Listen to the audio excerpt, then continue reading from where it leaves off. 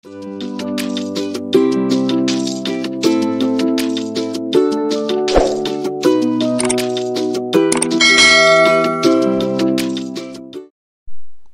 we start this video, we encourage you to please like, share and subscribe to the channel because it's your support.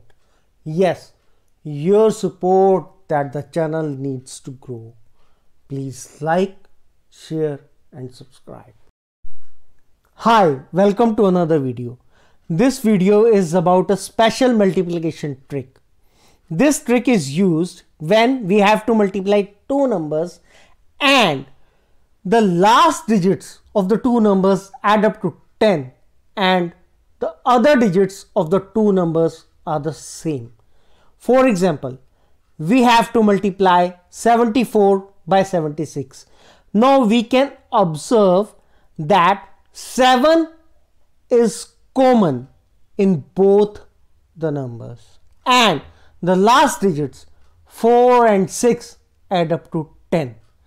So what we can do now is we can multiply 7 by its immediate successor, that is 7 multiplied by 8. This gives us the first part of the answer, that is 56. The second part of the answer is just 4 multiplied by 6, that is 24. So 74 multiplied by 76 is 5624. That's it.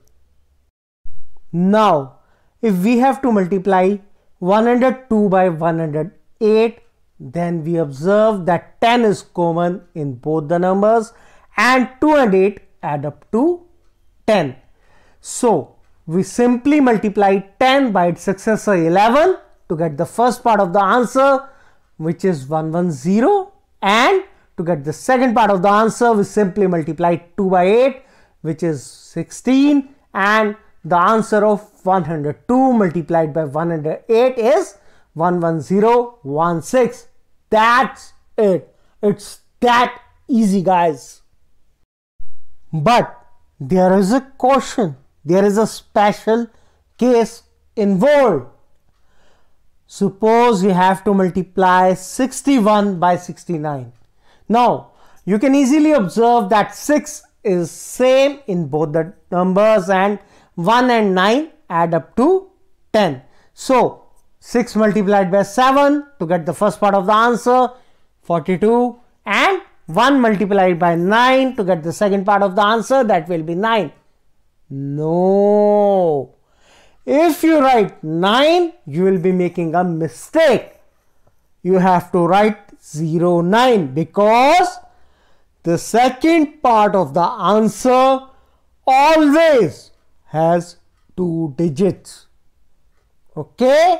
The second part of the answer always has 2 digits. So you will have to write 09 instead of 9.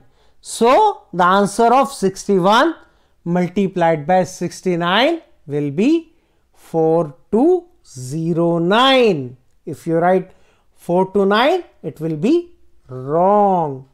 4209, remember, 2 digits. So if you think there is only one special case scenario, 1 multiplied by 9 or 9 multiplied by 1 is equal to 9. Only in this case you need to use 09, because in each and every other case where the last 2 digits can add up to 10, you will get a double digit number automatically. 2 into 8 or 8 into 2 is 16. 3 into 7 or 7 into 3 is 21. 4 into 6 or 6 into 4 is equal to 24.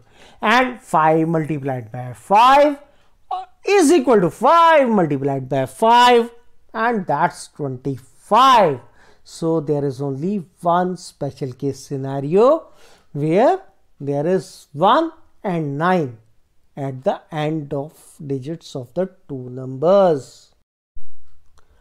So guys, now I'm giving you some questions to practice and I hope that you will be able to solve them within seconds. Like my channel, share my videos as much as possible and subscribe to my channel because it's your support that helps us to grow.